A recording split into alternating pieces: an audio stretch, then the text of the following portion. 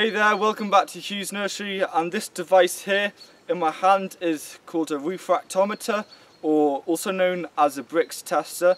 Now if you are a viewer of Growing Your Greens, you might have seen this. He made a video about 10 months ago from September, 10 months ago, and the video was where he had one of these and he was going around his garden testing the nutrient density and the quality, the sugar quality of his vegetables and fruits in his garden, and that's what inspired me to ask for one for Christmas, and now I have one and I can't wait to try it out in the garden. Now the garden, we've been harvesting a lot of things. It's that time of year. Zucchinis, lots of parsley, we've got beetroot, Swiss chard, turnips, all sorts of things really. Tomatoes, we're still waiting for them to ripen, and they're green now. I'm just looking at them actually. But what I just want to do is to just test out 3 different things. Now I'm not expecting anything big. What there is, there's a scale from 4 to 10, and it sort of varies with different vegetables, but generally speaking, like parsley, 4 is poor, 6 is average, 8 is good, and 10 is excellent. And I've got it actually on my phone, where there's a chart of all the different vegetables and fruits, and then I can compare of what this shows. When I look through it, it's got a chart of 0 to 30, the Brix chart, and then what you do, you put the juice of the fruit or vegetables on there. You only need 1 or 2 drops, and I'll be showing you all this later on. And then you close the lid, press it down, and then you look up into the sky, or at a light source. It's easier to see than looking somewhere in a darker place. It's more clear, and there'll be either a line or a faded line on the chart, and I got a picture on the chart of on the screen right now. Also, a faded line is actually a bit better. Now I remember hearing this, I'm not sure why. If I'm wrong, I might be lying or something. When I saw one of the videos, if it's a faded line, apparently it's actually more, it's even higher quality, and I will be doing a bit of research on that and listing it a bit down in the description and explaining in some other video. So if it has a fading line, that's also something you need to look out for. So that's enough of me talking, and it's time to test out some of the vegetables in the garden. And I really don't care what they get, because we haven't really focused that much on the soil quality, and I've got a massive plan of trials, testing biochar, rock dust, compost tea, and just normal soil. Block them all together on a bed, grow different things, and then I can compare the 5 or 4 different growing mediums against each other to see which gives you the best nutrient density vegetable. So really excited to find that out, and yeah, let's give it a go then. Now the first thing I'm going to try is everyone's absolute favourite vegetable. It's the turnip.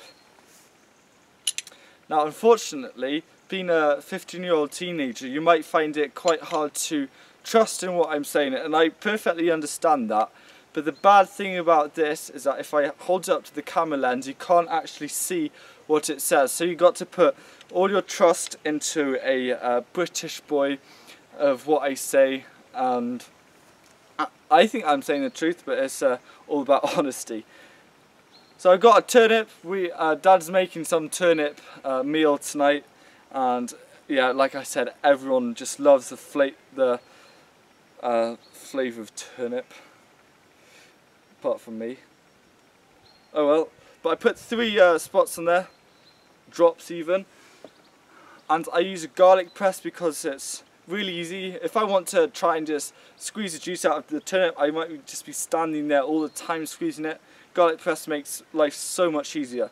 So I got it on the little blue screen here, and then I place the flap down, and then I'm going to look at the sun. And there's a line on the 6 on the Brix scale.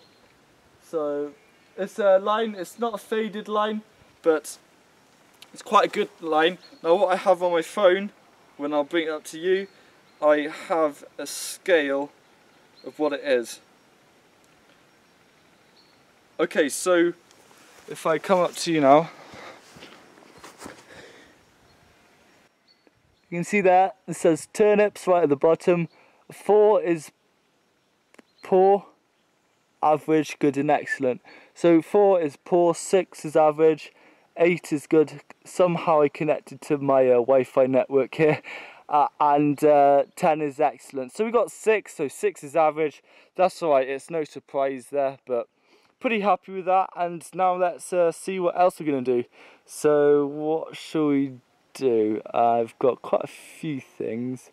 Do they have broad beams? No, they don't.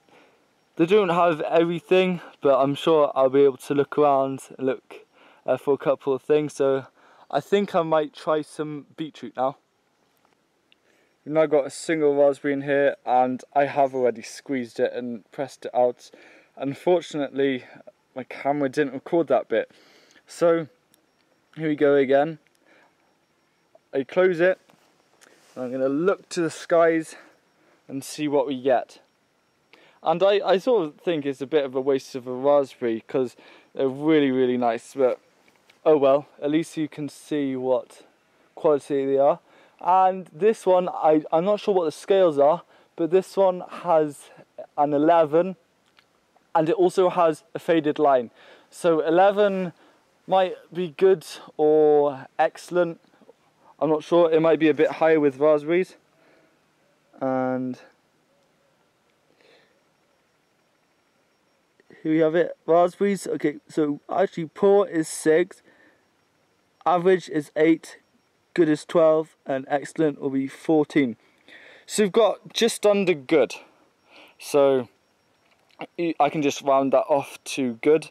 And the raspberries are good, but I think they taste delicious. They're so much nicer than shop bought raspberries. But what I want to do is to actually get to that excellent.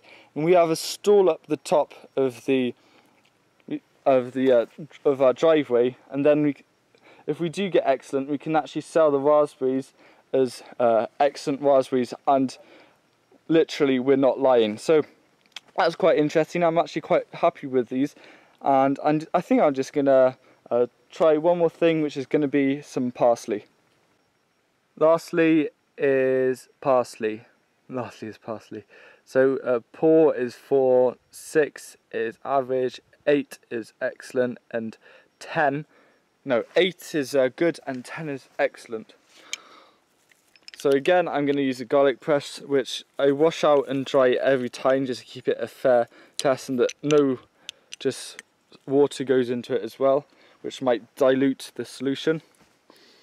And again, I've washed this.